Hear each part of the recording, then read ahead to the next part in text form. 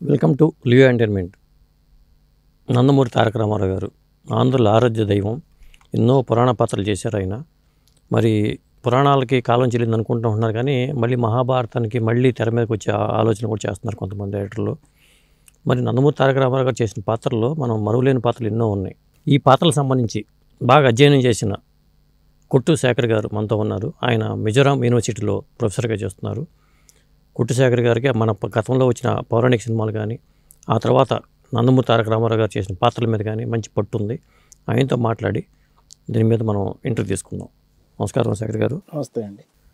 Sir, NTR గారి శతజయంతి ఉత్సవాలు మనం జరుపుకుంటున్నాం. ఆయన ఎన్నో పాత్రలు చేశారు, అందులో పురాణ పురుషుడిగా ఆయన పేరు. ఆయన పాత్రలకు సంబంధించి మీరు అధ్యయనం చేసింది ఏంటండి? ముందుగా లియో టీవీ ప్రేక్షకులకు నా నమస్కారాలండి. అంటే ఇది ఒక సువర్ణ అవకాశంగా భావిస్తున్నాను నేను. ఎందుకంటే నేను వృత్తిరీత్యా అధ్యాపకుడిని. రాజకీయాలతో సంబంధం లేదు. ఒకప్పుడు కొంత తిరిగిన మాట వాస్తవమే, కానీ ఇప్పుడు ప్రస్తుతం అయితే ప్రొఫెసర్గా చేస్తున్నాను కనుక ఎన్టీ రామారావు గారు అనగానే ముందు రాజకీయాలు వస్తున్నాయి చర్చలోకి. తప్పదు అది. రామారావు గారు ఎన్నికల్లో గెలిచిన విధానం, ఆయన 2 రూపాయల కిలో బియ్యం, ఇలా సంక్షేమ పథకాలకి ఒక రకంగా ఆద్యులు అనలేం, కానీ ఆయన విప్లవాత్మకమైనటువంటి మార్పులు తీసుకొచ్చారు ఇందులో. ఇవన్నీ చర్చకు వస్తున్నాయి. లేదా ఓవరాల్గా ఒక మహాకళాకారుడిగా, మహానటుడిగా ఆయన సినిమాలని అన్నింటినీ కూడా ఏకరూప పెడతారు చర్చల్లో. అయితే కొంచెం లోతుగా పరిశీలిస్తే రామారావు గారి పౌరాణిక చిత్రాలు అయితే మనం ఇంటర్నలైజ్ చేసేసుకున్నాం. రామారావు గారి పౌరాణిక చిత్రాలు మనకు అలవాటైపోయాయి. అయినప్పటికీ దాన్ని కొంత లోతుగా పరిశీలించి పరిశోధన చేస్తే ప్రస్తుతం వరకు వెలుగులోకి రాని చాలా విషయాలు వస్తాయండి. అవి మామూలు అంశాలు కావు. అంటే ఫిల్మ్ స్టడీస్ అంటారు కదా, చలనచిత్రాలపైన అధ్యయనం, కానీ కల్చరల్ స్టడీస్, సంస్కృతి పైన. అంటే చలనచిత్రాలు మన సంస్కృతిలో అంతర్భాగం. ఈ యొక్క సబ్జెక్టులకి అవి చాలా ఉపయోగపడతాయండి ఆ అంశాలు. That will be a major contribution. ఎలాగా అనొచ్చు మీరు, రామారావు గారు అనగానే మరి రాముడు, కృష్ణుడు, దుర్యోధనుడు, రావణాసురుడు, అర్జునుడు, బృహన్నల, ఈ 6 మనకి సత్కరిస్తాయి. కానీ రామారావు గారు అనగానే మాయాబజార్లో కృష్ణుడు, దానవేరు సరుకంలో 3 పాత్రలు, లేదా శ్రీకృష్ణ పాండవయంలో కృష్ణుడు, దుర్యోధనుడు, ఇవి కూడా మనకి చెప్పని స్ఫురణకు వస్తాయి. అయితే దాన్ని కానీ కొంచెం మనం అధ్యయనం చేసినట్లయితే రామారావు గారి పౌరాణిక క్యారెక్టర్స్, లేదా రామారావు గారి చలనచిత్ర జీవితంలో పౌరాణిక పాత్రలు వేయడం అనేది 1950లోనే మొదలైంది. మాయారంభ, నలకూబరుడుగా మొట్టమొదటిసారిగా ఆయన, బహుశా షావుకారు, అవును, పల్లెటూరి పిల్ల, అవి వేయడం వల్ల అందగాడు, చక్కటి కనుముక్కు తీరు ఉంటుంది కదా, శిల్పంలో చెక్కినట్టు ఉంటాయి కనుక ఆయన చేత ఏ క్యారెక్టర్ వేయించారంటే టిఆర్ సుందరం ప్రొడ్యూసర్. నలకూబరుడు అంటే మన పురాణ పురుషుల్లో కూడా చాలా అందగాడు. మన్మధుడు, ఐలుడు, నలకూబరుడు, చంద్రుడు అంటారు కదా, నలకూబరుడు పాత్ర వేయించారు. అందులో రంభ జీవరలక్ష్మి గారు, అంజలిదేవి ఒక క్యారెక్టర్, బహుశా ఆవిడ పేరు కళావతో ఏదో క్యారెక్టర్. తర్వాత 7 ఏళ్ల పాటు మర్చిపోయారు అందరూ. తర్వాత ఏదో 2-3 సినిమాల్లో కృష్ణుడిగా వేషం వేస్తే రెస్పాన్స్ సరిగా ఉండేది కాదు. ఇవన్నీ ఇప్పుడు కథనాలన్నీ బయటకు వస్తున్నాయి. మాయాబజార్లో ఈయన అనుకోకుండా కృష్ణుడి వేషం వేయాల్సి వచ్చింది ఇష్టంగానే. ఇంకా అది ఎలాంటి చరిత్ర సృష్టించిందో వేరే చెప్పక్కర్లేదు. మాయాబజార్ నుంచి ఆయన చైత్ర యాత్ర మొదలైంది. ఒకదాని తర్వాత ఒకటి. మాయాబజార్ తీసిన సంవత్సరం వినాయక చవితి తీసిన మరుచటి సంవత్సరం రావణాసురుడు పాత్ర ఇచ్చారు ఈయనకి. కన్నడలోని, ఇక్కడ రెండిట్లోని ఏవిఎం వాళ్ళు రావణాసురుడుగా. మరి ఒక కృష్ణుడు వేషం అంత బాగా వేసిన ఆయన్ని ప్రజల్ని సమ్మోహితులను చేశాడు ఆయన. మరి ఎందుకు రావణాసురుడు వేషం కూడా ఈయన చేయగలడు అనుకున్నారో మరి తెలియదు. దానికి సంబంధించి కథనాలు ఏవి రాలేదు. అక్కడ రాజ్కుమార్ కన్నడంలో, ఇక్కడ రామారావు గారు. కృష్ణుడిగా వేసిన ఆయన రావణాసురుడుగా వేశారు. పోనీ అక్కడితో ఆగిందా అంటే 58లో భూకైలాసగా రావణాసురుడిగా వేసిన ఆయన 59లో తమిళంలో సంపూర్ణ రామాయణం బిగ్గెస్ట్ హిట్ తమిళంలో. ఈయన రాముడు, పద్మిని సీత, భరతుడుగానేమో శివాజీ గణేషన్, అది మేజర్ హిట్, చాలా పెద్ద హిట్ అది. ఇప్పటికీ మనకి యూట్యూబ్లో ఉంది అది. అంటే ఒక వ్యక్తి బహుశా ప్రపంచ చలనచిత్ర పరిశ్రమలో ఇటు హీరోగా వేస్తూ, అదే అంటే హీరో విలన్ వేయొచ్చు ఎవరైనా, అదేముంది, సాంఘికాల్లో ఎవరైనా వేయొచ్చు. కానీ పురాణాల్లో మనకు ఆల్రెడీ ఒక ఎస్టాబ్లిష్డ్ క్యారెక్టర్ అది. మన పలకంపై కృష్ణుడు అంటే ఇలా ఉంటాడు, రాముడు అంటే ఇలా ఉంటాడు. అదే రావణాసురుడు అంటే ఇలా ఉంటాడు, రెండు ఉన్నాయి మనకి. ఈ రెండు వైరుధ్యాలని తనలో ఇముడ్చుకొని ఆ పాత్రలు వేయడం, పరకాయ ప్రవేశం చేయడం అనేది ఒక్క ఎన్టీ రామారావు గారికి చెల్లింది. అంటే ఆయన నాటకరంగ అనుభవం ఏమైనా దీనికి హెల్ప్ అయ్యి ఉంటుందా? నాటకరంగ అనుభవం ఉంది, అందరికీ ఉంది. మరి మిగిలిన నటులందరూ నాటకరంగం నుంచి వచ్చారు కదా. ఎస్వి రంగారావు గారు వచ్చారు, సత్యనారాయణ గారు వచ్చారు, ధూళిపాళ, మిక్కిలినేని, కాంతారావు గారు, గుమ్మడి గారు అందరూ నాటకాల్లో వేసిన వారే. ఈయనకి ముందు వేమూరు గగ్గయ్య గారు, పారుపల్లి సత్యనారాయణ, పారుపల్లి సుబ్బారావు, ఆయన ఎవరు గౌరీనాథ శాస్త్రి, వైవీరావు, వాళ్ళు నాటక రంగం నుంచి వచ్చారు. మరి చూడండి, మనం అంటాం మంచి వస్తువు దొరుకుతుంది మనకి డిపార్ట్మెంటల్ స్టోర్లో, అదే వస్తువు మిగిలినవి, అదే బ్రాండ్, అదే వస్తువు మిగిలిన అంత బాగో ఏమంటాం, మంచి పీస్ దొరికింది నాకు అంటాం మనం. అలాగే ఈయన పౌరాణిక పాత్రలు వేయడానికి ఈయన పుట్టాడా, ఈయన ఎవరైనా సృష్టించారా అనే అంతగా నాటకరంగం వీళ్ళందరికీ నాటకరంగం. తర్వాత నాటకాల్లో కృష్ణుడిగా పాత్ర పోషించిన నరసింహం పేసపాట అయిన స్థానం నరసింహారావు, వాళ్ళ నటన ఇంత ఎఫెక్టివ్గా ఉండదు. కళ్యాణం రఘురామయ్య గారు, ఈలపాటి రఘురామయ్య గారు, ఆయన కూడా కృష్ణుడి పాత్ర వేశారు. ఆయనకు అపారమైన నాటకం ఉంది, మామూలు కళాకారుడు కాదు ఆయన. ఆయన పాత్ర పోషిస్తే కృష్ణుడి పాత్ర పోషణ ఈయనంత నైపుణ్యం కనబడదు అందులో. అలాగే సురభివారు నాటకాలు నేను కూడా చూశాను కొంత. అవి అంటే పద్య నాటకాలకి సరిపోతాయి అవి, అంతవరకే. ఈయన పద్య నాటకం యొక్క పరిధి నుంచి బయటకు వచ్చి ఈయన ఒక కొత్త స్టైల్ ఆయన మట్టుకు ఆయన ఇవాల్వ్ చేసుకున్నాడు ఆయన. మరి ఆ స్టైల్ ఇవాల్వ్ అవడానికి కేవీ రెడ్డి గారు కారకుల, తర్వాత వచ్చిన కమలాకర కామేశ్వరరావు గారు కారకుల, సిఎస్ రావు గారా, చిత్తజల్లు పుల్లయ్య గారా, పి పుల్లయ్య గారా, అందరు మళ్ళీ మిగిలిన మేటినట్లు కూడా వాళ్ళ దర్శకత్వంలో నటించారు. అంటే రామారావు గారిలో అదండి, రామారావు గారిలో పూర్తిగా చదివి ఉండాలి ఆయన. ఆ మహాభారతాన్ని చదివి ఉంటేనే తెలుస్తుంది ఈ లక్షణాలు ఏంటనేది. ఆయన చదివి ఆకలింపు చేసుకుని స్క్రీన్ ప్లే రాయడం వరకు సరిపోలేదు కదా. సో ఆయన ఇన్బార్న్ టాలెంట్ ఉందండి, అది జన్మతా వచ్చిన ప్రతిభది, అది నేర్చుకుంటే వచ్చే ప్రతిభ. దానిపైన సాధన ఉంది ఈయనలో. ఈయన సాధన కంటిన్యూస్గా ఒక పాత్ర పోషించాలంటే దాన్ని క్షుణ్ణంగా పరిశీలించడం, అధ్యయనం చేయడం, ప్రాక్టీస్ చేసుకోవడం, అవన్నీ మనకు తెలియని కథనాలు. నేను మాట్లాడేదంతా స్క్రీన్ పైన ఏదైతే మనకు కనిపించేదో అది మాట్లాడుతున్నాను. సో హీజ్ ఏ ఓవరాల్ ఏంటంటే రిమార్కబుల్ పర్సనాలిటీ, బార్న్ యాక్టర్ అంటా నేను. ఇప్పుడు నాగేశ్వరరావు గారు చూడండి ఏమంటారు, నేను అన్ని జాగ్రత్తలు తీసుకున్నాను, కథ బాగోవాలి, మంచి హీరోయిన్ ఉండాలి, ఘంటసాల ఉండాలి, ఆయన అవి పట్టించుకునేవాడు ఆయన అంటే అర్థం ఏంటంటే ఈ was a born actor. So born actors కొంతమంది ఉంటారు, సెల్ఫ్ ట్రైన్డ్ యాక్టర్స్ ఉంటారు. లక్ అదృష్టం కొద్దీ పెద్ద యాక్టర్లు అయిన వాళ్ళు వాళ్ళ పేర్లు మనం ఉదహరించగలదు. వాళ్ళు నటన ఉండదు, అదృష్టం అలా తన్నుకు వస్తుంది. రామారావు గారికి అదృష్టం కూడా ఉంది కాదను, అందచందాలు ఉన్నాయి, నటన ఉంది. నటనలో కూడా మామూలు నటన అంటే ప్రతినాయక పాత్రలు ఏకకాలంలో పోషించడం ఆయన తర్వాతే. 61లో సీతారాం కళ్యాణం, అదే 61లో సతీ సుమతి వేశారు ఈయన, ఇంద్రజిత్. ఇందులో రావణాసురుడుగా ఎస్వి రంగారావు గారు, అంజలిదేవి హీరోయిన్, సంధ్య గారేమో మండోదరి. మరి అక్కడేమో మండోదరిగా ఆయన సొంత సినిమా అది. సో ఒకే కాలంలో ఒకే సంవత్సరంలో 2 హిట్లే. సీతారామ కళ్యాణం పెద్ద హిట్. తర్వాత అండి ఇలాంటి విజయ పదంలో ఉన్న ఒక వ్యక్తి ఒక బృహన్న లాంటి పాత్రను పోషించడం అది సాహసమే. అది కూడా ఈ మధ్య వస్తుంది కదా, వాళ్ళు అప్రోచ్ అయితే 2 రోజుల్లో ఆలోచించుకొని ఇవ్వండి అని. ఆ పాత్ర వేయకూడదు. చాలామంది దాన్ని ఏదో తమ స్థాయికి చాలా తక్కువ పాత్ర అనుకుంటారు. తర్వాత సినిమాల మీద ఎఫెక్ట్ పడుతుంది, ఖచ్చితంగా పడుతుంది. అంటే అర్జునుడిగా కనిపించాలి, ఆ వీరరసాన్ని ఒలికించాలి. తర్వాత ఇది ఏ రసానికి చెందిన పాత్ర, ఇది నవరసాల్లో ఏ రసం రాదు కదా ఇక్కడికి. అంటే మనం స్త్రీ పురుషులకు మధ్యలో ఉన్న బ్రహ్మాండంగా చేశాడు. ఇందులో కూడా అదే మనకు వికీపీడియాలో కూడా ఉంది, యూనివర్సిటీ ఆఫ్ అయోవా వాళ్ళు ఫిల్మ్ స్టడీస్ వాళ్ళు చాలా రీసెర్చ్ చేస్తారండి. అమెరికాలో ఫిల్మ్ స్టడీస్ అనేది చాలా పెద్ద సబ్జెక్ట్. ఇండియాలో అంత డెవలప్ అవ్వలేదు. ఇండియాలో ఏదో చిదానంద దాస్ గుప్తా, కొంతమంది నిషి పులగుర్తి అని బెంగాల్లో ఒక ఆమె ఉంది, వీళ్ళందరూ కొంచెం రాస్తారు. ఎంఎస్ఎస్ పాండ్యన్ కూడా రాసేవాడు.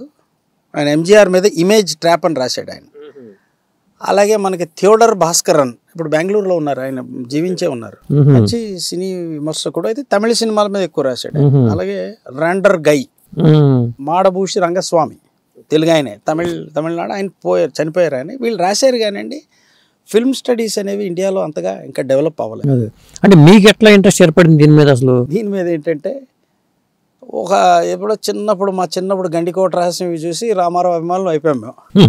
తర్వాత నిజంగా మేము అభిమానిస్తున్నామే, ఆరాధిస్తున్నామే, ఈయనలో గొప్పతనం ఏంటని కొంత వెనక్కి తిరిగి చూసుకుంటే నిజంగా అంత గొప్పవాడు అయినా రాను వయసు పెరిగే కొద్దీ అలాగా శ్రీకృష్ణ సత్యం నా మీద మేజర్ ఇంపాక్ట్ అండి మా తరం. ఎందుకంటే అది బ్రహ్మాండమైన సినిమా, అది అంత అనుకున్నంత హిట్ అవ్వకపోవచ్చు.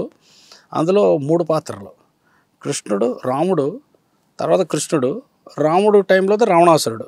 ఎస్వి రంగారావు గారు 2 పాత్రలు, మైరావణుడు, దుర్యోధనుడు. రామారావు గారు అయితే కేవీ రెడ్డి గారు ఆర్థిక సహాయం చేసి మీరే దర్శకత్వం వహించండి అంటే ఆయన చేయలేకపోవడం కానీ ఈయన మార్కే కనబడుతుంది సినిమాలో. అదేంటంటే చంద్రసేన స్టోరీ అది అప్పటి నుంచి మేము ఇంకా ఖచ్చితంగా రామారావు అభిమానులు ఆ ముద్ర పడిపోయింది. ఇప్పుడు మళ్ళీ వెనక్కి వస్తున్నాను. ఈ ఫిల్మ్ స్టడీస్ వాళ్ళు అయోవా యూనివర్సిటీ, IOWA, వికీపీడియాలో కూడా ఉంది. వాళ్ళు ఏమన్నారంటే నర్తనశాల చూసి బ్రహ్మాండమైన సినిమా అది, ఆర్టిస్టిక్ వాల్యూస్ చాలా బాగున్నాయి ఇందులో. Mister Rao has managed the transition very well though with exaggerated mannerisms. అంటే ఆ పాత్ర బృహన్నలు అనగానే మనం ఇలాగంటే వాళ్ళు ఇలాగనాలి కదా, exaggerated మేనరిజమ్స్తో transition from Arjuna to Brihannala mister Rao అంటారు కదా, Rao has managed it exceedingly well. ఇంత బాగా మేనేజ్ చేశారని తర్వాత అడిగారట వాళ్ళు ఎవరు, కానీ మన తెలుగు వాళ్ళకి అంత ఎక్స్పోజర్ లేదు. ఒక అమెరికన్ యూనివర్సిటీ వాళ్ళు వస్తే వాళ్ళతో ఈయన రామారావు గారు కూడా కాస్త దూరంగా ఉండేవారు అన్నిటికీ. ఆయనకి అవార్డుల గురించి కూడా లేదు, ఏదో కళాకారుడుగా నేను వేయాల్సిన పాత్ర వేసేస్తాను అంతటితో నాది అయిపోయింది అనుకునే తత్వం అనుకుంటాను ఆయనది.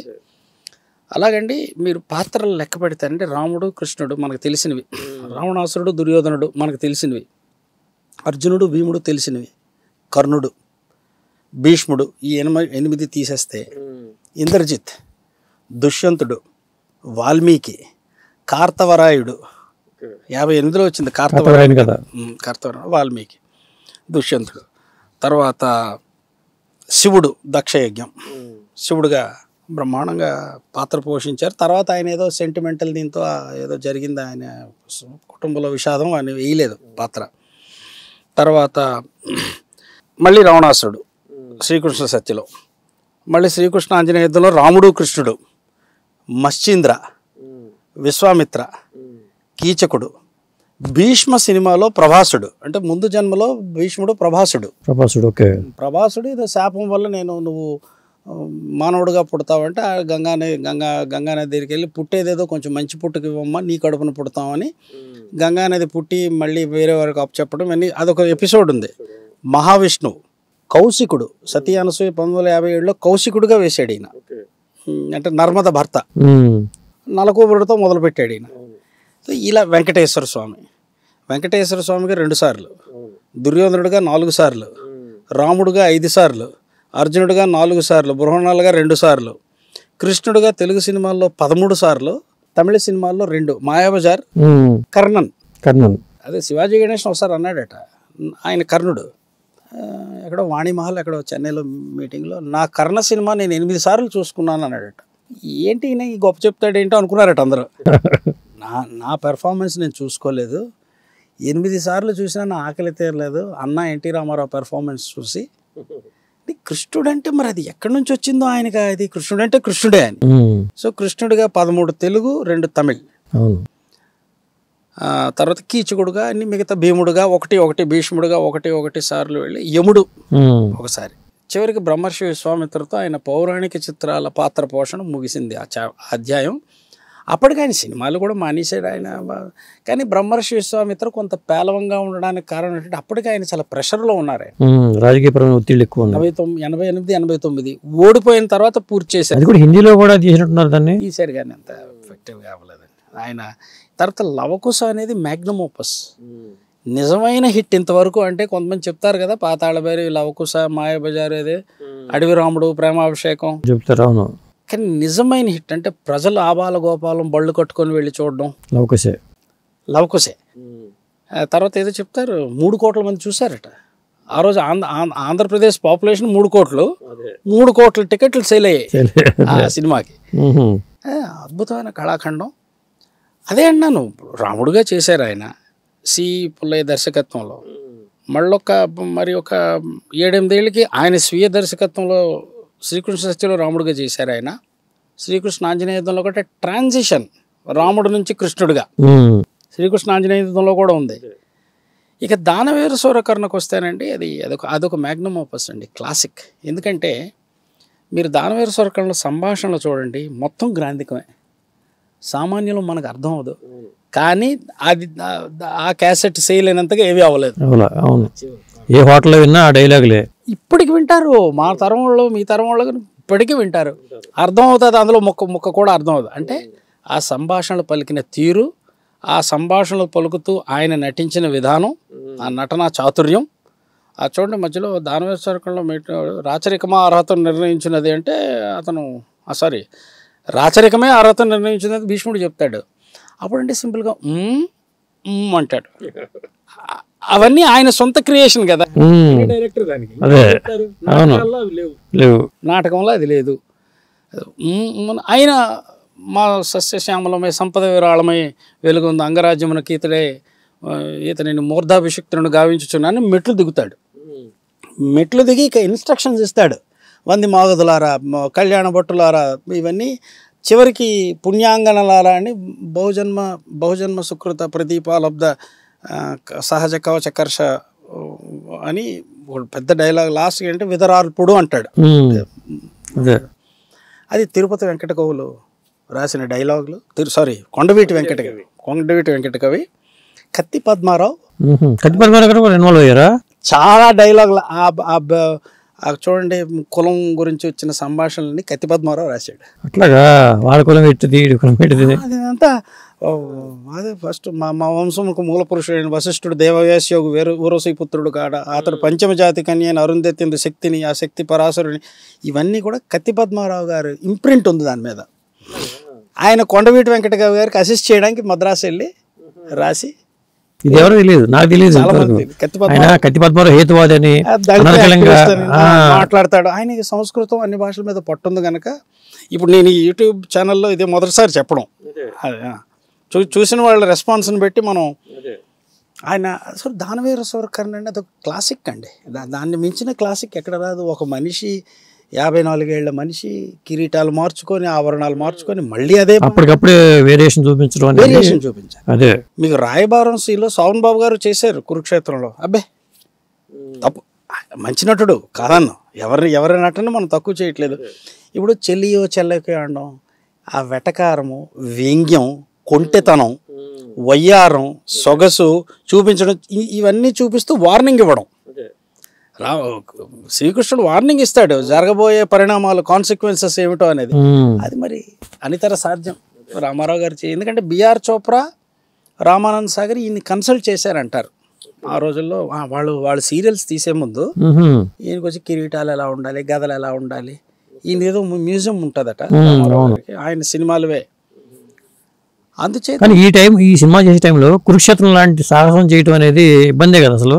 ఆయన చేసాడు సాహసం ఆయనకి తగ్గట్టుగా. అంటే ఆయన ఈ మధ్య చెప్తున్నారు అనుకోకుండా ఇందులో ఇరుక్కున్నాడు ఆయన కృష్ణ గారు.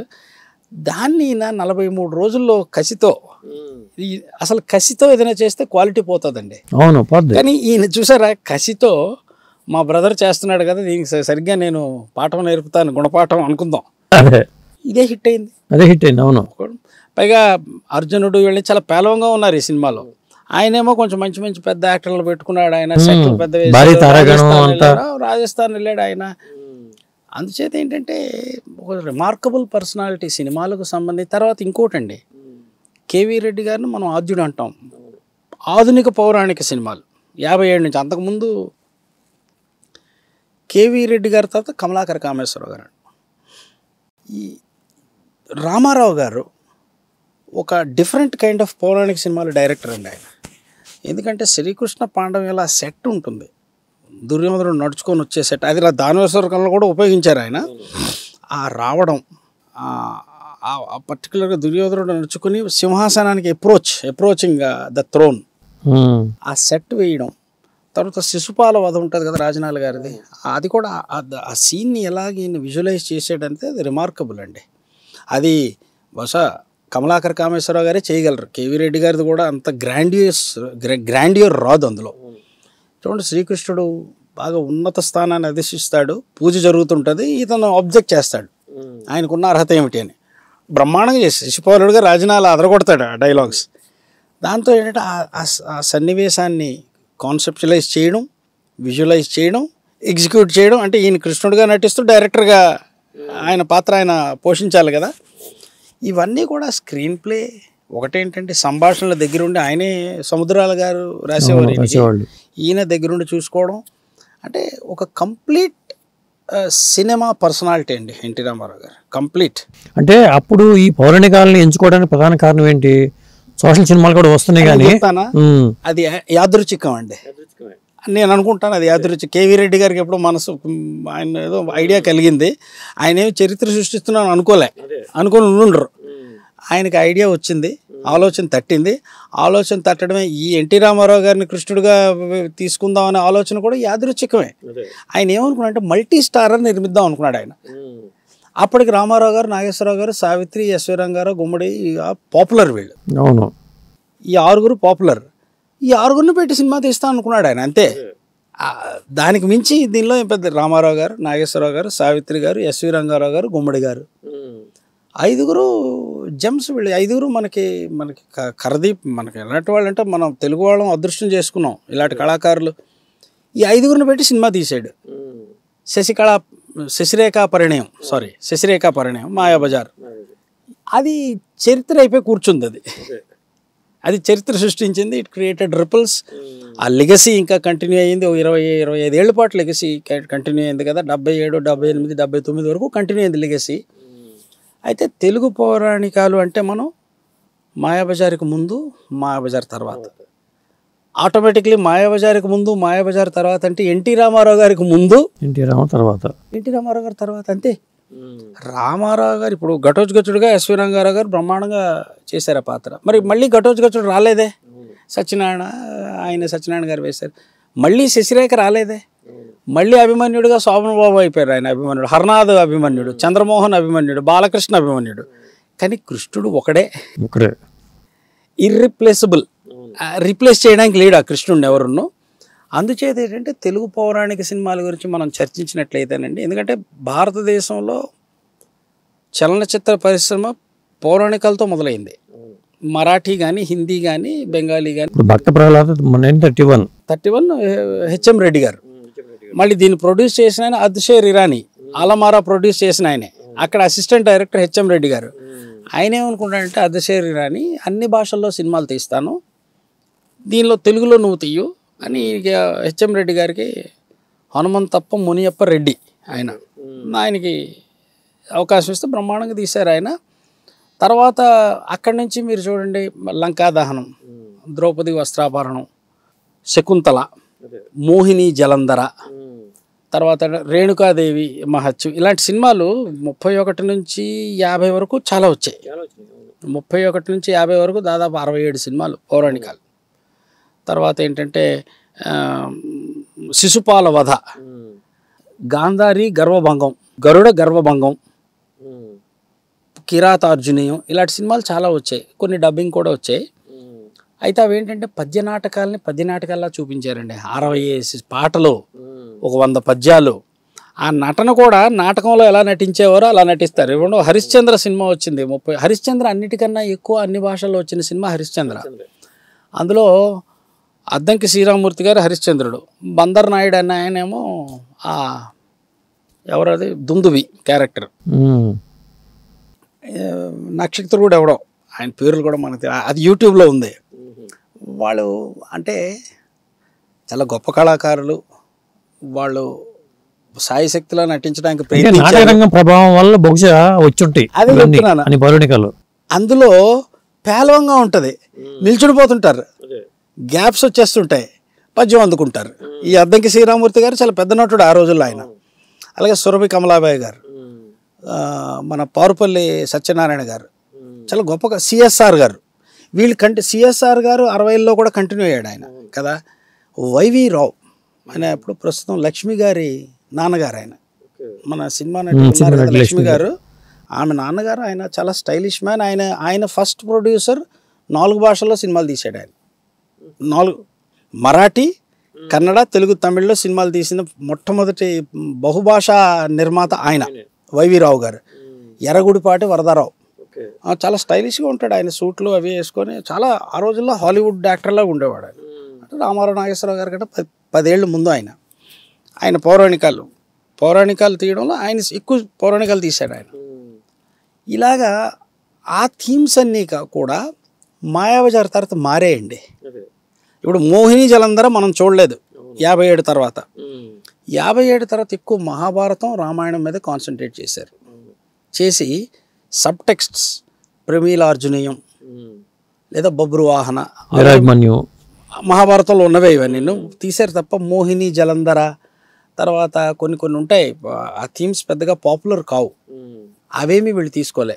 భక్త ప్రహ్లాద 57 తర్వాత ఒకసారి వచ్చింది, అది బ్రహ్మాండమైన విజయం సాధించింది. మన ఎస్వి రంగారావు గారు, రోజారమణి, చిత్రాపు నారాయణమూర్తి గారు డైరెక్టర్. అందుచేత ఏంటంటే నాటకరంగ ప్రభావం ఉంది. కానీ మాయాబజార్ నుంచి ఏమైందంటే కమర్షియల్గా వ్యాపారాత్మక విలువలు ప్లస్ గ్లామర్. అవును, మాయాబజార్ నుంచి డ్యూయట్స్ స్టార్ట్ అయ్యాయండి. మాయాబజార్కి ముందు యుగళ గీతాలు లేవు. మాయాబజార్ నుంచి చిత్రం బళారే విచిత్రం వరకు డ్యూయట్స్ సాగాయి. సో డ్యూయట్లు ఇప్పుడు నాగేశ్వరరావు గారు, రామారావు గారు, సావిత్రి గారు, రామారావు గారు, జమున గారు, రామారావు గారు, అంజలిదేవి గారు డ్యూయట్ పాడుతున్నారు అంటే ప్రేక్షకులకి ఏంటంటే ఇక్కడ అర్జునుడును లేదా కృష్ణుడు సత్యభామ కాదు, క్యారెక్టర్లు అవన్నీ రామారావు గారు, జమున గారు. అలాగే ఏంటంటే ప్రజలు మరికొంచెం ఆకర్షితులయ్యారు పౌరాణికాల పట్ల. సంవత్సరానికి 2, 3, 4, 5 కన్నా ఎక్కువ తీయలేదు 57 తర్వాత. కానీ తీసిన వాటిలో దాదాపు 80% కళాఖండాలు. మీకు రామారావు గారే కాదండి, కాంతారావు గారు. రామారావు గారి తర్వాత పౌరాణిక పాత్రల్లో ఎక్కువ పోషించింది కాంతారావు గారు. రాముడు, కృష్ణుడు. ఇక నారదుడు అంటే చెప్పేది, ఈయన ఎంత కృష్ణుడో ఆయన అంత నారదుడు కదా ఆయన. అశ్విని దేవతలు, అత్రి మహాముని, కౌశికుడు చాలా పాత్రలు పోషించారండి కాంతారావు. అర్జునుడు బ్రహ్మాండంగా పోషించారు పాత్రలు ఆయన. కాంతారావు గారు, ఎస్వి రంగారావు గారు. మరి ఆయన గర్జిస్తే ఇంకా దానిలో ఇంకా తిరిగే ఉంది. ప్రతినాయక పాత్రలు అంటే ఆయన ఒక్క బాలభారతంలో భీష్ముడుగా వేశారు కానీ ఆయన మిగిలినవన్నీ ప్రతినాయక పాత్రలు. రావణాసురుడు, నరకాసురుడు, దుర్యోధనుడు, బాణాసురుడు, హిరణ్యకశిపుడు, ఇలాగే వేసుకుంటూ వెళ్ళారు ఆయన. వీళ్ళు ముగ్గురు తర్వాత గుమ్మడి గారు. రామారావు గారు 25 పాత్రలు పోషిస్తే ఎస్వి రంగారావు గారు 21, గుమ్మడి గారు 25, కాంతారావు గారు 18, ధూళిపాళ గారు 24. ఎన్ని మీకు ఫింగర్ టిప్స్ ఎలా ఉన్నాయి? ఇంక ఇదొక పిచ్చి అనుకుందాం. ధూళిపాళ గారు 24, మిక్కిలినేని గారు 21, 22, ముక్కామల గారు. ఇదొక క్రికెట్ టీం అండి, 12 మంది 12th మ్యాన్తో కలిపి. ఈ క్రికెట్ టీంలో ఫిమేల్స్ నుంచి అంజలిదేవి గారు లీడింగ్, 21 పాత్రలు ఆవిడ. జమున గారు 18, కృష్ణకుమార్ గారు 17, 18, ఈశ్వరలక్ష్మి గారు 20. సో ఈ 4 స్త్రీ హీరోయిన్లు, అక్కడ ఒక 7 హీరోలతో కలిపితే ఇన్విన్సిబుల్ టీం అనమాట ఇది పౌరాణికాలు. కెప్టెన్ ఎన్టీ రామారావు గారు, కెప్టెన్ ఇంకా ఆయనే, ఆల్రౌండర్ ఆయనే. ఓపెనింగ్ బ్యాట్స్మెన్ నుంచి ఓపెనింగ్ బౌలర్ అన్నీ ఆయనే, వికెట్ కీపింగ్ కూడా ఆయనే చేస్తారు. సో దీన్ని ఏమవుతుందంటే రాను ప్రజలు పౌరాణికాలను మర్చిపోతున్నారు. అది ఎందుకు తీయలేకపోతున్నారు మళ్ళీ అలాంటి సినిమాలు? అలాంటి కళాకారులు రావాలి కదా, అది రావాలి నెంబర్ 1. నెంబర్ 2, ఆ థీమ్స్ ఏంటంటే ఆల్రెడీ టీవీల్లోని వాటిలో తెగ చూసారు జనాలు. ఈ రామాయణ సీరియల్ అని, ఆ సీరియల్ అని, హనుమాన్ అని, జై హనుమాన్, వీర హనుమాన్, శివుడు, ఈ శివపురాణాలన్నీ టీవీలో వచ్చేసాయి కదండి. దాంతో ఏమవుతుందంటే ప్రజలకి దాని మీద ఆసక్తి ఉండడం లేదు. ఏం చూస్తాం అని చూసినవే కదా. అలాంటప్పుడు రాజమౌళి గారు మళ్ళీ మహాభారతం చేస్తా ఉంటున్నారు. అంటే రాజమౌళి గారు తీస్తే అది ఆ లెక్క వేరేగా ఉంటుందండి. ఎందుకంటే టెక్నికల్ బ్రిలియన్స్, సాంకేతికంగా మరి ఆయన అడ్వాన్స్డ్ అధునాతన సాంకేతిక పరిజ్ఞానాన్ని పెడతారు ఆయన సినిమాలో. ముఖ్యంగా బ్యాటిల్ సీన్స్ రక్తి కట్టిస్తాడు ఆయన. అంటే ఇదివరకు యుద్ధ సన్నివేశాలు సరిగ్గా తీయలేకపోయారు మనం. ఎందుకంటే ఒకటేంటంటే చూడండి మీరు, సికిందర్ సినిమా ఉంది, 1941లో వచ్చింది సికిందర్. అదంతా బ్రిటిష్ టెక్నీషియన్సే. పృథ్వీరాజ్ కపూర్ ఏమో అలెగ్జాండర్, సోహ్రాబ్ మోడీ, పురుషోత్తమ పోరస్. ఆ సినిమాల్లో ఉన్న బ్యాటిల్ సీన్స్ మన తెలుగులో 47లో పల్నాటి యుద్ధం నుంచి 67లో శ్రీకృష్ణ అవతారం వరకు ఉపయోగించారు. అవే బ్యాటిల్ మనోళ్ళు చూసి అప్పుడులో బాగా తీసారంటే బాబు ఇవి మనోళ్ళు తీసినవి కావు. సినిమా 41లో ఆ రోజుల్లో ఆయన 60-70 ఏనుగులు 4000 మంది రథాలతో అటుతో తీసారు ఆయన. సోహ్రాబ్ మోడీ ఆ సీన్స్ పెట్టేవారు మనోళ్ళకి పెద్ద యుద్ధ సన్నివేశాల్లో అంత ఎక్స్పర్ట్స్ కారు మనోళ్ళు. ఈవెన్ కమలాకర్ కురుక్షేత్రంలో చాలా పేలవంగా ఉంటాయి యుద్ధం సీన్స్, ఎవరు తీయలేకపోయారు. అంటే దానికి బహుశా దానికి వ్యయ ప్రయాసాలు, దాని యాంగిల్స్, కెమెరా వర్క్ ఉంటాయి కదా. మనోళ్ళు యుద్ధం సీన్స్ అంటే ఈ యుద్ధంలో ఉన్న ఎక్స్పర్ట్స్ని తీసుకురారు, వీళ్ళతోనే కానిచ్చేద్దాం అనుకుంటారు. యుద్ధ విద్యలో ఆరితేరిన వాళ్ళు అంటూ ఎవరు ఉండరు కూడా, ఆ కాలపు యుద్ధాల్లో ఆరితేరిన వాళ్ళు ఎవరు ఉంటారు. దాంతో ఏమవుతుందంటే, కానీ ఈయన ఖచ్చితంగా బాహుబలి చూస్తే మనకు అర్థమైపోయింది అంటే యుద్ధం బ్యాటిల్ సీన్స్ బ్రహ్మాండంగా రక్తి కట్టిస్తారు ఈయన. ఈయన హీరోయిన్స్ని చాలా గ్లామరస్గా తయారు చేయగలరు ఈయన. ద్రౌపది ఇప్పుడు చూడండి, అర్జునుడు ఉన్నాడు, ఆ చేపను కొట్టాలి మత్స్య యంత్రాన్ని, దాన్ని అద్భుతంగా మలిచేస్తాడు ఈయన. అయితే నటులు లేరు కదా మరి ఇవన్నీ కాంపెన్సేట్ అయిపోతాయి కదా ఇప్పుడు. ఆ ప్రభాస్నే అర్జునుడిగా పెడతారు, కానీ ఆ వాచకం రాదు. రామారావు, రంగారావు, కాంతారావు, గుమ్మడి, ధూళిపాళ ఆయన ఒక అద్భుతమైన నటుడు అండి. ధూళిపాళ గారి నటనలో ఉన్న పదును చాలా తక్కువ మందిలో ఉంటుంది. చూడండి, ఆయన ముందు దుర్యోధనుడుగా మొదలుపెట్టాడు భీష్మలో, శకుని, ఇక అక్కడి నుంచి చాలా పాత్రలు వేశారు ఆయన. చాలా దూర్వాసుడు, మన ఏంటది శుక్రాచార్యుడు, చాలా పాత్రలు వేశారు ఆయన. ఆ వాచకం ఎక్కడ తెస్తారు? అంజలిదేవి గారు, జమున గారు, సావిత్రి గారు అంత ఎక్కువ కాదు. ఆవిడ వేసిన 2 క్లాసిక్సే, నర్తనశాల, పాండవనాశం, మిగిలిన చిన్న చిన్న పాత్రలు ఎక్కడి నుంచి తీసుకొస్తారు? ఆ సంభాషణ తర్వాత పద్యాలు ఉంటాయి ఇప్పుడు అనేది డౌటే. బహుశా పద్యాల బదులు పాటలు పెట్టేస్తారు. పాటలు పెడతారు, పద్యాలు పెడితే ఎవరు చూడరు కూడా. పాటలు పెడతారు, గ్రాంధిక డైలాగుల బదులు కొద్దిగా ఉన్నా సరళీకరిస్తారేమో. సరళీకరించాలి, తప్పదు. సో ఆ పంచ్ ఉండదు సరళీకరిస్తే. కానీ ప్రస్తుతం ప్రజలకు నచ్చేటట్లు తీయగలరు ఆయన. ఏ హిందీ హీరోయిన్ వస్తుంది ఆవిడ గ్లామరస్గా. ఇప్పుడు బాపు గారు చూడండి, సీతా కళ్యాణంలో అదొక క్లాసిక్. సీతా కళ్యాణం గంగ ప్రవహిస్తూ రావడం తీశారు ఆయన, బ్రహ్మాండం తీశారు ఆ రోజుల్లో. అప్పటి ప్రమాణాలకు చాలా ఉన్నతమైనటువంటి సాంకేతిక విలువలతో తీశారు. అలాంటి సీన్లు రాజమౌళి గారు ఇక బాగా రక్తి కట్టిస్తాడు ఈయన. మరి ఈయనకి పురాణాల మీద పాత్రల మీద మీకు బాగా గెప్పు ఉంది కాబట్టి రాజమౌళి గారు సినిమా చేస్తే మహాభారతంలో శ్రీకృష్ణుడికి ఎవరు పనికి వస్తారు, దుర్యోధనుడికి ఎవరు పనికి వస్తారు చెప్పండి. ప్రస్తుతం అయితే నేను సినిమాలు తక్కువ చూస్తున్నానండి. నాకు తెలిసి ఈ ప్రస్తుతానికి శ్రీకృష్ణుడిగా మరి కష్టం అండి. ఎందుకంటే మరి ఎన్టీ రామారావు వీరాభిమానులమో లేకపోతే ఏదో అనండి, మా మనసుల్లోకి ఇంకా వేరే ఒకటి రారు కృష్ణుడిగా. పోనీ తెద్దామంటే నేను అనుకుంటాను బాలీవుడ్ నుంచి ఎవరినైనా తీసుకొస్తారండి. ప్రభాస్ ఉంటాడు, ఎందుకంటే ఆయన ఒడ్డు పొడుగు కండలు తిరిగిన శరీరం ఉంది, ఆయన వాచకం. అంటే ప్రధానమైన హీరోలు అందరూ తీసుకొస్తారని అంటున్నారు.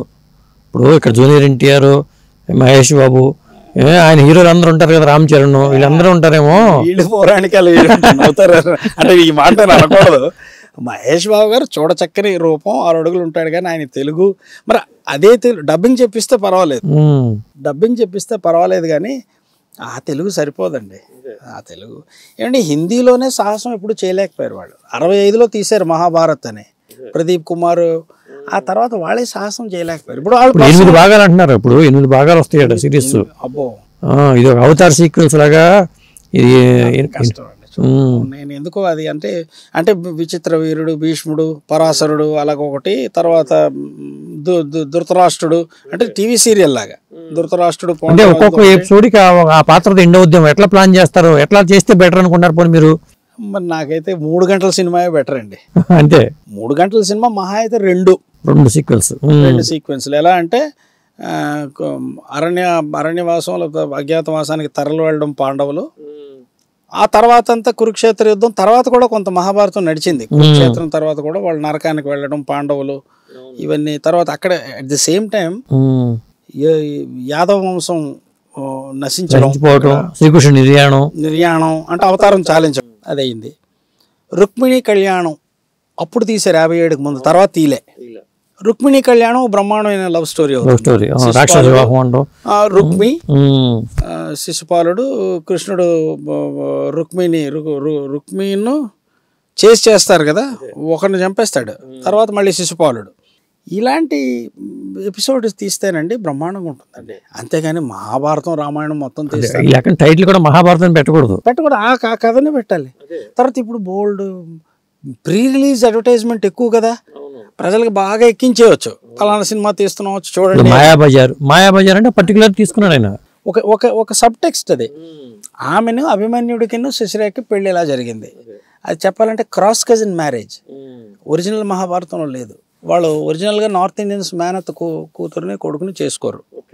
మేనరికాలు లేవు. వాళ్ళు అక్క కూతురుని చేసుకోవడం మహాపాపం అక్కడ. ఒరిజినల్గా మహాభారతంలో లేదు ఇది. కానీ మహారాష్ట్ర అటు ఇటు కదా, కొంత మన సౌత్ నార్త్కి మధ్యలో అనుసంధానంలో ఉంటుంది. మహారాష్ట్రలో కొన్ని ప్రాంతాల్లో మేనత్త కూతుర్ని మేనమామ కొడుకుని ఈ సంబంధ బాంధవ్యాలు కలుపుకోవడం ఉంది. ఓకే. ఈ పింగళి నాగేంద్రరావు గారు పూర్వీకులు అక్కడి నుంచి వచ్చి సెటిల్ అయ్యారు శ్రీకాకుళం జిల్లాలో ఎక్కడో.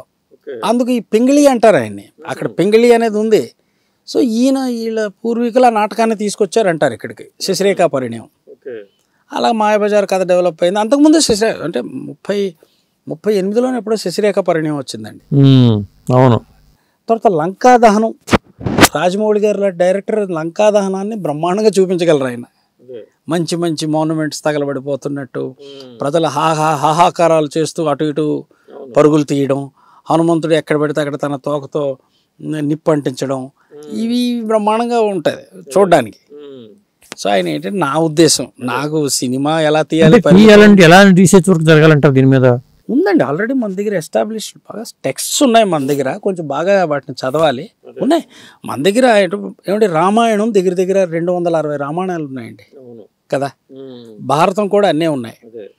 అందులో మోస్ట్ యాక్సెప్టబుల్, అత్యంత స్వీకరణీయోగ్యమైనటువంటి టెక్స్ట్ని తీసుకొని చదివి, లేదా మనకి ఇది ఇప్పటివరకు తెలియని కొన్ని ఉంటాయి ఎపిసోడ్స్. అసలు వ్యాసుడు రాసిన మహాభారతంలో వ్యాసుడి పాత్రను ఎవరు సరిగ్గా చూపించలేకపోయారండి. వ్యాసుడు ఎక్కడెక్కడ కనిపిస్తాడు ఏంటి అనేది వేదవ్యాసుడు చూపించలేదు. అంటే అవసరం అంటే వేదవ్యాసుడు క్యారెక్టర్ దానిలో ఎగ్జైట్మెంట్ ఏమి ఉండదు కదా. మహాభారతం అనగానే మనం ఎంతసేపు కౌరవులు పాండవులు, ధృతరాష్ట్రుడు పాండురాజు వీళ్ళు వ్యాసుడికే పుట్టారని చెప్తారు. అవును, అదే వ్యాసుడు. అదే మరి దానవసులు అన్నది అదే కదా. మా పితామహి అంబిక, చిన్న పితామహి అంబాలిక, మా ఇంటి దాచితే ధర్మ నిర్మాణ జనుడని మీచే కీర్తింపబడుతున్న ఈ విదురదేవుని కనలేదా అంటాడు. అక్కడ కూడా విదురుడిని వ్యంగ్యంగా ఎత్తిపొడుస్తాడు దుర్యోధనుడు. దాసి డొమెస్టిక్ హెల్ప్కి ఆయన పుట్టాడు అని. వ్యాసుడు వల్ల కురువంశం అట్లా అవన్నీ ఏంటంటే పురాణాలు కదా. అదేంటంటే తర్వాత ఇంకోటండి, ఇటీవల కాలంలో ఒక పెడధోరణి మొదలైంది. పురాణాలను అదే పనిగా క్వశ్చన్ చేయడం. ఏమండి పురాణాలు అంటే వాడు పురాణాలు నిజమని నమ్ముతున్నాడు అనమాట. ఆ క్వశ్చన్ చేసేవాడు చాలా మూర్ఖుడు అంటాను. పురాణాలు అనేవి కల్పిత గాథలు, పురాణ ఇతిహాసాలు, కొంత అప్పటి సమకాలీన పరిస్థితులకి దర్పణం పట్టే కథలు. పురాణాలంటే కాల్పనికమే అంతను. అంటే రామాయణం కూడా కాల్పనికం అంటారు మీరు. కాల్పనికం అంటే కానీ ఎక్కడో జరిగాయి. అదేదో జరిగి ఉండొచ్చు. ఒక రాజు యొక్క తండ్రి ఆయన సవత్తల్ని ఆయన అడవులకు పంపించేయడం, లేదా ఆయన భార్యను ఎవరో అబ్డక్ట్ చేయటం, ఆయన వెళ్ళి జయించి తీసుకురావడం జరిగి ఉండొచ్చు. దానిని ఏమండి పురాణం ఎలా రాయాలండి? ఈ మసాలా కూరితేనే కదా ప్రజలు చూస్తారు, దాన్ని మెచ్చుకుంటారు. పురాణాలు ఇప్పుడు మీరు నేను మాట్లాడుకున్నట్టు రాస్తే పురాణం అవ్వదు. అది భారత పురాణాలే కాదండి, గ్రీక్ మైథాలజీ. ఈ ప్లేస్లన్నీ ఉన్నాయి కదా మరి. అప్పుడు అవే అన్నాను, ఈ ప్లేస్లన్నీ చూసే ఎవడో ఇవన్నీ కూడా. అంటే ఇప్పుడు ఏంటంటే ఒక ఉదుటిన హనుమంతుడు ఎగిరితే లంకలోకి వెళ్ళి పడ్డాడు అనేది అది ఎగ్జాజరేషన్. ఆ ఎగ్జాజరేషన్ తప్పది, జరగదు. కానీ ఆ ఎగ్జాజరేషన్ లేకపోతే ఇంక దానిలో సారమే లేదు. అంటే రాసేటప్పుడు వాల్మీకి గారు రామచరిత్ర చూసి ఉంటారంటారా?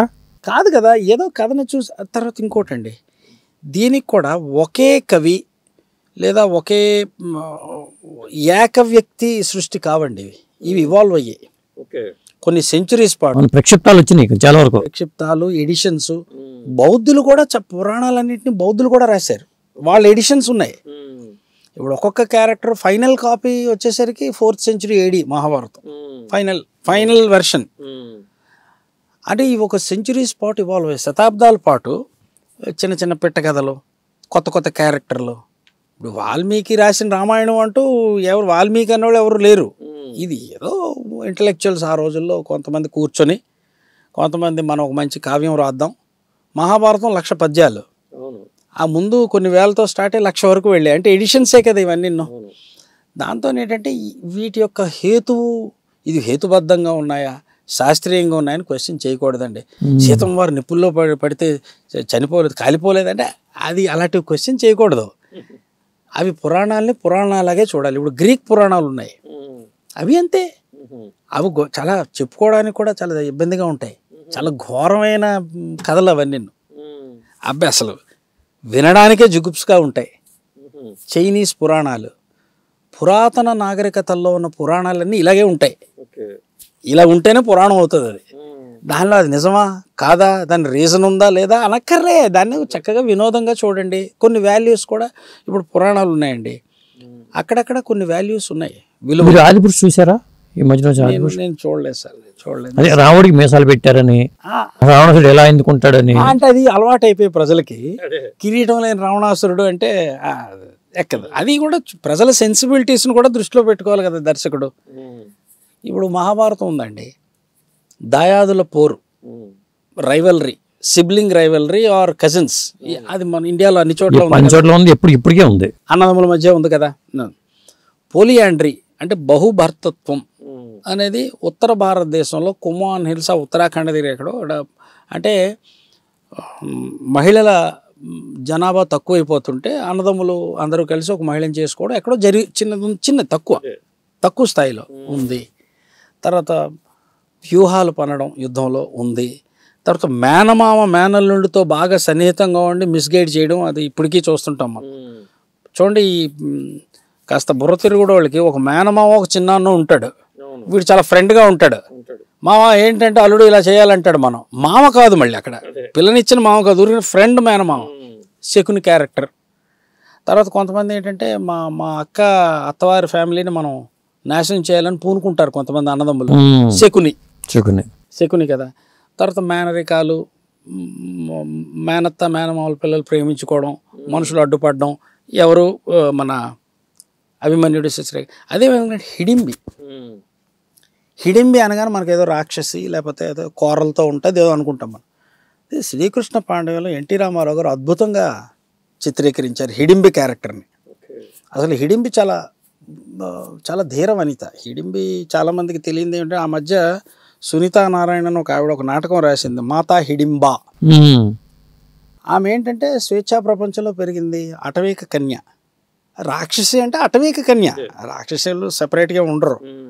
ఆమె అన్నని వధించాడు భీముడు. దాంతో ఏమిటంటే నేను నిన్ను వరించాను, ఎందుకంటే మా అన్ననే నువ్వు.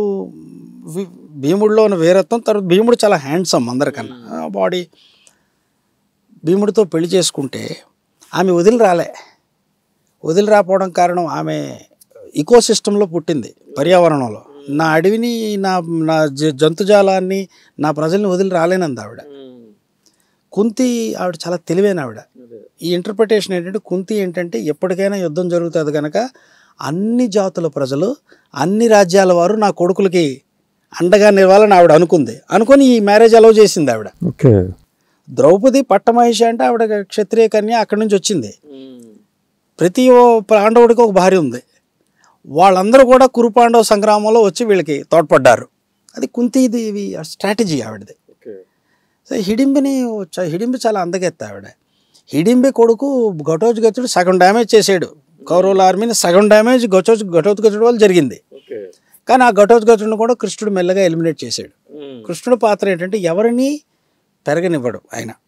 వీడు మళ్ళీ లోకకంటకుడే కూర్చుంటాడని. అశ్వత్థామను కూడా అదే చేశాడు కదా ఆయన. అశ్వత్థామ అభిమన్యుడు అంటే అదేంటంటే అది పరమాత్ముడి లీలలు అంటారు కదా. అందుకంటే క్రియేటర్ అతనే, ప్రొజెనిటర్. ఆయన ఏంటంటే ఎవరిని ఎంతవరకు ఎదగాలో అంతవరకు ఎదగనిచ్చి నెక్స్ట్ నీ రోల్ అయిపోయింది, నువ్వు నిష్క్రమించాలి అనే క్యారెక్టర్ కృష్ణుడు కనుక. సో ఇవన్నీ, ఇది మహాభారతం అనేది ఒక అద్భుతమైన కావ్యాన్ని కావ్యంలా చూడండి. తర్వాత మహాభారతాన్ని ఎవడు ఫాలో అవ్వడు కదా. ఫాలో అవ్వరు ఎవరు కదా. ఈ హేతువాదులకి వీళ్ళకి వచ్చిన నొప్పి ఏంటి నాకు అర్థం కాదు. మహాభారతాన్ని ఫాలో అయిపోతే మొన్న నేను చేసుకున్న భార్య నా అన్నదమ్ములు చేసుకుని ఎవడైనా అంటే అప్పుడు కొంచెం ఉపద్రవం అది. తర్వాత జోదంలో భార్యను ఒడ్డితే అది తప్పది. అది మహాభారతాన్ని చూసి ఎవడు చేయట్లే, స్వతహాగా చేస్తారు. అలాంటి వెధవలు ఉంటారు మన చుట్టూ. సో అంటే మహాభారతాన్ని ఒక కావ్యంగా చూడాలి. అవును, ఎన్టీ రామారావు గారు భీముడి పాత్ర ఎందుకు చేయలేదు అసలు? చేశారు కదా పాండవ వనవాసం. భీముడు అమ్మో చాలా రౌద్రం అంటేటో చూపించాడు ఆయన. అదే కదా ఎస్వి రంగారావు గారికి ఈయనకి క్లాష్ అని అంటారు. ఇప్పుడు దారుని రాజ్య సంపద మదంబున కోమలి కృష్ణ జూజి అని ద్రౌపదిని తన తొడని కొట్టి ఇక్కడ కూర్చో అంటాడు దుర్యోధనుడు. చాలా అవమానకరం అది. అప్పుడు ఆ సీన్ ఉంటుంది ఇప్పటికీ. మీరు అదేంటే ఎడం చేయి చూపిస్తూ ఒక్కసారి లెగుస్తాడు భీముడు, గద ఒక చేత్తో పట్టుకుని ఎడం చేయి చూపిస్తాడు ఇలా. దారుని రాజ్య సంపద మదంబున కోమలి కృష్ణ చూచి జంబోరు. అది చాలా బాగా చేశాడు భీముడుగా రామారావు గారు. కొన్ని సీన్స్లో ఇద్దరికిద్దరునండి. ఇది మన క్లాష్ ఆఫ్ టైటన్స్ అంటారు. ఆయన స్టైల్ ఆయనది, ఈయన స్టైల్ ఈయనది. అది మధ్యలో గుమ్మడి గారు కొంచెం బఫరింగ్, మధ్యలో కొంత ఆయన కృష్ణుడిగా కాంతారావు. నర్తనశాల పాండవనవాసం రెండు మల్టీ స్టారర్స్ కదా, మల్టీ స్టారర్స్. అంటే భీముడి పాత్ర పూర్తిగా వచ్చిన సినిమా ఏది లేదు కదా? లేదు, ఒక్క భీముడి మీదే సినిమా లేదు, అర్జునుడి మీద కూడా సినిమా చేయొచ్చు. భీముడి మీద చేయొచ్చు. భీముడిగా ఒక మంచి క్యారెక్టర్. ఎందుకంటే భీముడు జీవితంలో చాలా అడ్వెంచర్స్ చేశాడు ఆయన. ఫైనల్గా ఆయన గర్వభంగం ఎక్కడ జరిగిందంటే ఆంజనేయుడితో. అది చాలా మహాభారతాల్లో లేదు. సో భీముడు సినిమా తీయొచ్చు. అర్జునుడి సినిమా ఎగ్జైటింగ్గా ఉంటుంది. తర్వాత కర్ణుడు మీద 3-4 వచ్చాయి. కర్ణుడు మీద వచ్చినాయి, బాగా వచ్చింది. కానీ కర్ణుడి మీద ఆ 31 నుంచి 57 వరకు రాలే. కర్ణుడి మీద సినిమాలు లేవు. ఫస్ట్ పూర్తిగా కర్ణుడి సబ్జెక్ట్ ఏమో శివాజీ గణేశన్ కర్ణన్, తర్వాత రామారావు గారు దానవేశ్వర కర్ణ, అంతే. మళ్ళీ కర్ణుడిది ఇంత గొప్ప క్యారెక్టర్కి లేవు. నారద గర్వభంగం 2 సినిమాలు వచ్చాయి. ఒకటి నాగేశ్వరరావు గారు, అంతకుముందు నారది ఎవరో ఈ వైవీరావు గారు తీసింది. నారదుడు కూడా గర్వభంగం జరిగింది. అది విష్ణుమాయ అంటే మహావిష్ణువు కన్యను సృష్టించి నారదుడు కూడా సంసారంలోకి ఇరుక్కుపోయేలా చేస్తాడు. అది మళ్ళీ ఎక్కువ రాలే. దాంతో ఏంటంటే కొన్ని ఎపిసోడ్స్ కొన్ని సబ్ టెక్స్ట్ని అలా వదిలేశారు. మెయిన్ టెక్స్టే పట్టుకున్నారు మనోళ్ళు. ఎందుకంటే పాపులర్ అవ్వాలి, డబ్బులు రావాలి కదండి. కమర్షియల్ సినిమాలు ఇవన్నీ. సీతా కళ్యాణం చూడండి, అది మరి కమర్షియల్ దీనిలో దృష్టిలో పెట్టుకుని ఆయన తీశారు. సంభాషణ లేని సినిమా మొత్తం ఒక పాట మీద సాగుతుంది. బాపు గారు తర్వాత అండి చాలామంది గమనించినది శ్రీరామాంజనేయ యుద్ధం గొప్పగా తీశారండి. అది రామారావు గారు రాముడు. ఆయన ఏంటంటే ఆయన మానసిక సంఘర్షణ, ఇచ్చిన మాట నిలబెట్టుకోవాలంటే ఆంజనేయుడితో యుద్ధం తప్పదు. మారుతి తన ప్రియ శిష్యుడు, తన ఆత్మ, ఆ మానసిక సంఘర్షణ గొప్పగా ప్రదర్శించారు రామారావు గారు. అది బాపు సినిమా. ఇంకా మరి ఆ 25 పాత్రలు పోషించిన ఆయన, 25 వైవిధ్యభరితమైన పాత్రలు పోషించిన మహానటుడికి దాదాసాహెబ్ ఫాల్కే రాకపోవడం అనేది శోచనీయం. అవును, భారతరత్న కూడా ఇవ్వాలి లెక్క ప్రకారం అయితే. నేను భారతరత్న కానీ రాజకీయాలు వస్తాయి అక్కడికి, నేను దాని గురించి మాట్లాడను. దాదాసాహెబ్ ఫాల్కే అటువంటి పరిపూర్ణ కళాకారుడికి ఇవ్వకపోవడం అనేది చాలామంది ఈ భారతరత్న మోజులో పడి అసలు విషయం మర్చిపోతున్నారు. ముందు దాదాసాహెబ్ ఫాల్కే ఇవ్వాలి ఆయనకి. దాదాసాహెబ్ ఫాల్కే, దుండిరాజ్ గోవింద్ ఫాల్కే, ఆయన పౌరాణికాలతోనే మొదలుపెట్టాడు కదా. ఆయనే కదా ఆద్యుడు, రాజా హరిశ్చంద్ర 12లో మొదలుపెట్టాడు. టాకీ సినిమాలు కూడా తీశాడు ఆయన. మరి ఆయన నెలకొల్పిన సాంప్రదాయాన్ని కొనసాగించిన వాడు విజయవంతంగా ఎన్టీ రామారావు. ఈయనకి దాదాసాహెబ్ ఫాల్కే ఇవ్వకపోతే ఆయన ఆత్మ ఘోషిస్తుంది అసలు, నా తర్వాత ఒకడు వచ్చాడు ఆయనకి ఇవ్వలేదేంటి ఇంకా అని. మరి ఎవరు రికమెండ్ చేయరండి, ఎవరు మాట్లాడరు. రామారావు గారికి దాదాసాహెబ్ ఫాల్కే అని ఎవరు అనరు. ఇవ్వాలి ఆయనకి పోస్తమస్. ఎందుకంటే మరి బీజేపీ మాట్లాడితే రాముడు కృష్ణుడు అంటారు కదా, వీళ్ళైనా 4 సినిమాలు చూసి బహుశా రాజకీయాలు కొంత కారణం, ఈయన సరిగ్గా అది బహుశా రాజకీయాల్లో రాకపోయింటే దాదాసాహెబ్ ఫాల్కే వచ్చేదేమో, వచ్చేది. ఇప్పుడు నాగేశ్వరరావు గారు గొప్ప నటుడు, ఇన్స్టిట్యూషన్ బిల్డర్, మనం కాదను. కానీ రామారావు గారితో పోలిస్తే ఏమూలా కాదు. రామానాయుడు గారు, వికే మూర్తి మంచి ఫోటోగ్రాఫరే, 5 సినిమాలకు ఫోటోగ్రఫీ చేశాడు ఆయన, గొప్ప ఫోటోగ్రాఫరే. మన్నాడే జీవితం అంతా కలిపితే ఆయన ఒక 1000 పాటలు కూడా పాడలేదు ఆయనకి దాదాసాహెబ్ ఫాల్కే. చాలామంది కవి ప్రదీప్ ఒక మంచి దేశభక్తి గేయం రాశాడు, ఇంకో ఏదో రాశాడు, ఆయనకి దాదాసాహెబ్ ఫాల్కే. లతా మంగేష్కర్కి ఇవ్వండి, మనం కాదను, షీ డిజర్వ్స్ ఇట్ రైట్లీ. ఎవరెవరో గేయ రచయితలు, వాళ్ళకి దాదాసాహెబ్ ఫాల్కే. ఎన్టీ రామారావు గారు, శివాజీ గణేశన్ ఓకే, శివాజీ గణేశన్కి ఇవ్వాల్సిందే. నాగేశ్వరరావు గారికి ఇవ్వండి, ఎవరు కాదనలేదు. బట్ రామారావు గారిని విస్మరించి ఎవరికి ఇచ్చినా తప్పే, ఎవరికి ఇచ్చినా తప్పే. ఎవరికో కాదు, ఓ 4-5 కలిపి ఒక దాదాసాహెబ్ ఫాల్కే ఇచ్చినా తప్పే. ముందు ఈయనకి ఇచ్చి ఈయన సముచితంగా గౌరవించండి. ఈయన ప్రతిభకు, కళారంగానికి ఈయన చేసిన సేవకు ఇవ్వాలి, తప్పకుండా ఇవ్వాలి. మరి ఈరోజు ఈ సోషల్ మీడియాలో యంగ్ పీపుల్కి కూడా తెలియట్లేదండి, వాట్ ఈజ్ వాట్ తెలియదు. వీళ్ళు సరిగా చూడలేదు, చదవలేదు. వీళ్ళు ఏంటంటే ఈ రాజకీయాల మొత్తం, ఈ కులం మొత్తం వాటిలో పడి రామారావు గారిని ద్వేషించడం కాదు, దూషించడం. ఎందుకంటే ఈ పాలిటిక్స్ ఇన్ఫ్లుయెన్స్ దాని మీద. ముందు కళాకారుడుగా గౌరవించండి, రామారావు విమర్శించండి. పోనీ ఆయన సినిమాల్లో ఏమైనా డిఫెక్ట్ ఉంటే, ఇప్పుడు మనమే అనుకున్నాం బ్రహ్మర్షి విశ్వామిత్ర పేలవంగా ఉంటుంది, శ్రీమద్ విరాట పర్వం కూడా ఆయన హీ టుక్ లిబర్టీస్, పురాణాలని మార్చే ప్రక్రియకి ఈయనే ఒకప్పుడు శ్రీకారం చుట్టాడు. క్లిక్ అయినప్పుడు అయ్యే, అవనప్పుడు అవ్వలేదు. తిరుపతి వెంకటేశ్వర కళ్యాణం పేలవంగా ఉంటుంది, ఒప్పుకుంటాం కదా, మనమే అందభక్తులం కాం. కానీ ఉన్నంతలో ఆయన చేసిన సేవ, ఆయన డైరెక్షన్ కానీ, ఆయన కొత్త క్యారెక్టర్స్ని ఇప్పుడు సీతారామ కళ్యాణంలో హర్నాథ్ని ఇంట్రడ్యూస్ చేయడం, అంత అందమైన రాముడిని మళ్ళీ మనం చూడలేదు.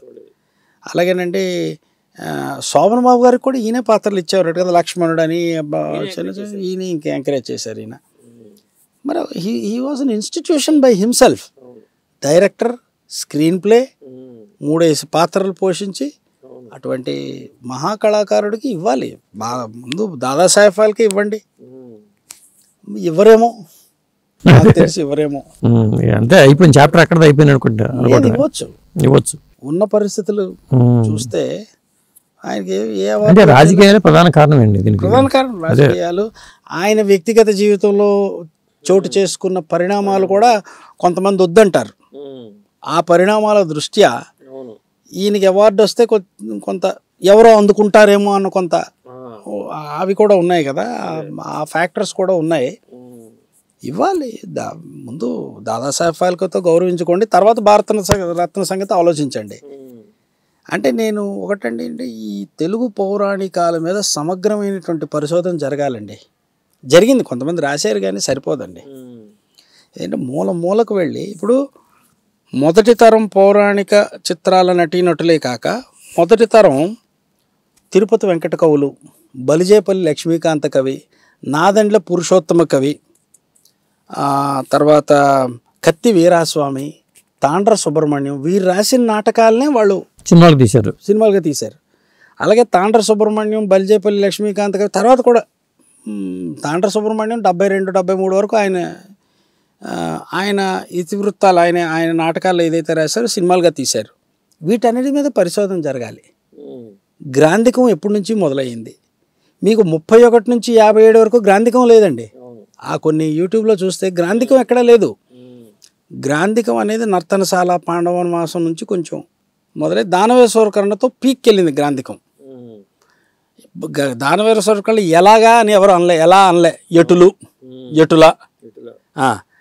నేనే గెలిచిన ఎడల, ఆయనే ధర్మజుడే గెలిచిన ఎడల, ధర్మమే గెలిచినది మీరు అందరూ ఏదో చేయలేకపోయేవారా, ఎక్కడా కూడా. కానీ ప్రజలు మాట్లాడే భాష లేకుండా సినిమా ఎలా హిట్ అయింది అదంటే స్పీడ్, పంచ్, రామారావు గారి నటన, పెర్ఫార్మెన్స్. లేదా బహుజన్మ సుకృత ప్రదీపాలబ్ధ సహజ కవచ కర్షక వైఢూర్యములు ప్రభాదిత్యోలికి వాంఛలు చెలరేగా ఎవరికైనా అర్థమవుతుందా? నాకు వాంఛలు చెలరేగా నాకు అర్థమైంది. మరి అది ప్రజలు కంఠస్థా పెట్టి మిమిక్రీ ఆర్టిస్టులు ఇప్పటికీ మిమిక్రీ ఎలా యాక్ట్ చేశారు అర్థం కావట్లేదు. ఆయన నటన, సెట్లో డైలాగ్ ఎలా చెప్పారు, ఈ పర్టికులర్ ఈ డైలాగ్కి చప్పట్లు పడతాయి. లాస్ట్ ఇదే ఇన్స్ట్రక్షన్స్లో లాస్ట్ పీస్ ఆఫ్ ఇన్స్ట్రక్షన్ ఇదే. మరి మీరు అందరూ తెలుసు, ఈ ఒక్క ముక్క అర్థం అవుతుంది. మనకు కూడా హిట్ అయింది, చప్పట్లు కొడుతున్నాం.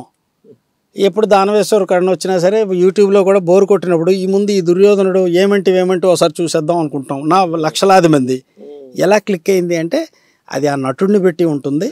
నటుడు, సన్నివేశం, నటన.